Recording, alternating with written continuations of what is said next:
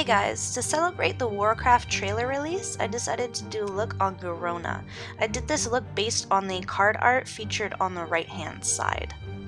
I'm going to start by putting a lotion on my face since I'm going to be covering myself green, and then I'm going to take the Paradise Paints by Mayron. This is just the light green that comes in this palette here, and these are all water based, so you just need water, and you're going to cover basically everywhere that you want to be visual is going to be green. So I'm just going to do my face and my torso and my hands since I'm only going to be taking a few photos for this.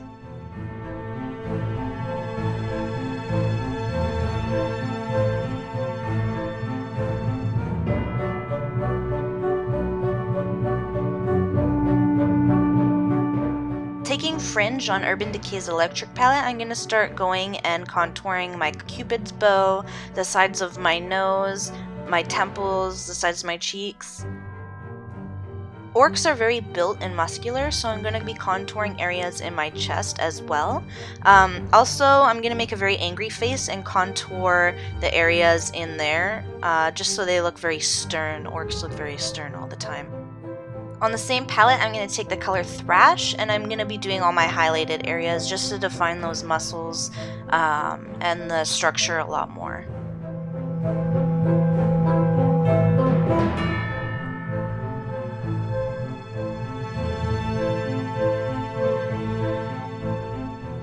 For the most part, we're going to be using the same palette. I'm just going to take Jilted and put it all over the lid, and then I'm going to take Urban and I'm going to place it in the crease. To blend it out, I'm going to use Freak. It's very similar from the face paint that I used. Taking Fringe, I'm going to start changing the nose shape just a little bit to look a lot like Garona's.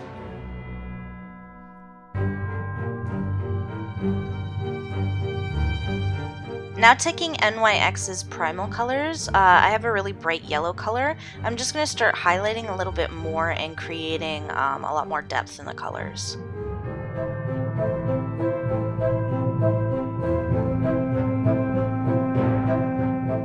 Make sure when you're making your scrunchy face, you highlight these areas as well. Sweet mother of Thrall. Okay, so now we're going to contour our boobs. Garona is a woman, so you know she has those, and you're just going to take those mixtures of colors and basically highlight and contour. Taking our Stila liner, we're going to line our waterline, and then we're going to smudge it out with that same Jilted color that we used on our lid. Now I'm taking NYX's Jumbo pencil and I'm just mapping out that little marking that she has above her eye.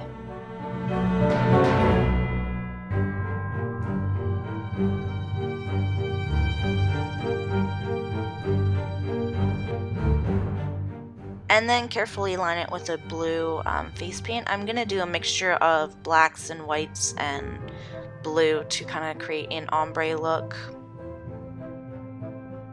Using the Anastasia Brow Wiz in Ash Brown, I'm going to fill in my brows. And then taking a mixture of the dark green paint and kind of a blackish brown mud color, I'm going to start lining my lips. Also at the ends of my lips, I'm going to pull them out a bit to make them look more orcish.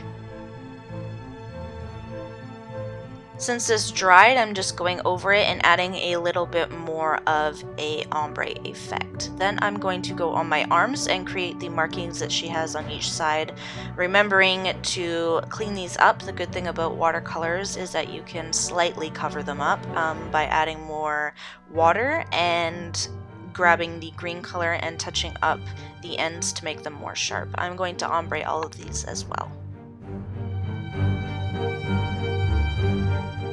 Taking the same Stila smudge pencil, we're going to line the top eyelashes, and then I'm going to take Benefit They Are Real mascara and I'm going to apply it to my top and bottom lashes. Okay, so now I'm going to take Violet Voss's lashes and IDGAF. I'm sure you know what that stands for, but you know, there's children watching. And then I'm going to add these tusks. They're just vampire teeth cut in half. And here's a finished look for Garona. Of course, if you want to, you can add colored contacts as well as the orc ears with the many piercings that they have in them. I hope you guys are as excited as I am for the movie. Of course, let me know in the comments below the typical question, Horde or Alliance. Personally, I'm gonna go with the Horde.